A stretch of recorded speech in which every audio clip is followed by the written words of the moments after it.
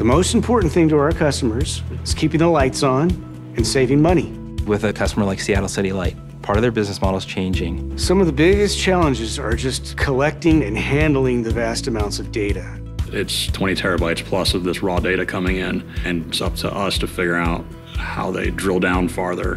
But the thing about AWS is it was pretty expensive and it was sitting there running all the time. Even when we weren't running queries and using it, it didn't make sense. And then we started seeing more of the Azure technologies that we liked, like blob storage and data factory.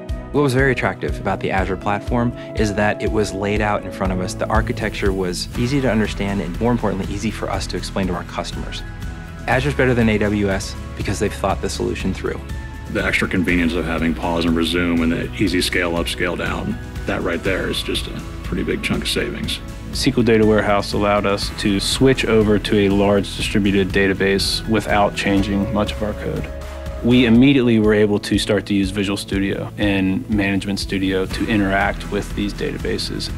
Had we had LoadSeer several years before, it saves us hundreds of hours of labor. This data is helping us identify where projects are actually critically needed. That's pretty significant.